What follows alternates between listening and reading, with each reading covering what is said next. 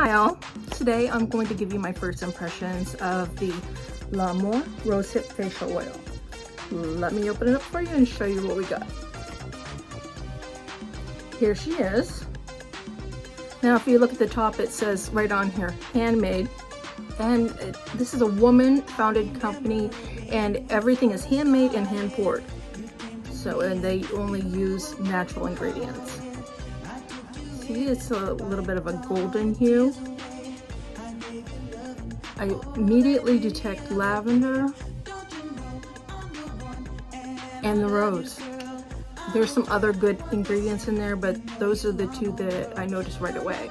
But let me show you how it goes on. Just do it on one side of my face. It feels silky,